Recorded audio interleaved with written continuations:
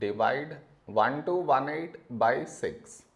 To do this division, we should frame it in this way. 1218 here,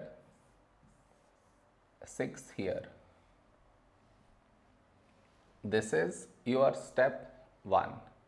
Next, here we have 1 and here 6. 1 is smaller than 6. So we should take two numbers 12. When do we get 12 in 6 table? 6 2's 12. Now we should subtract. We get 0. After this, bring down the beside number.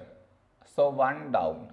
Now here we have 1 and here 6. 1 is smaller than 6. So we should bring down the second number. And the rule to bring down second number is put 0 here, then only we can bring this number down. So 18. When do we get 18 in 6 table? 6 3's 18. Now we subtract. We get 0. No more numbers to bring it down. So we stop here.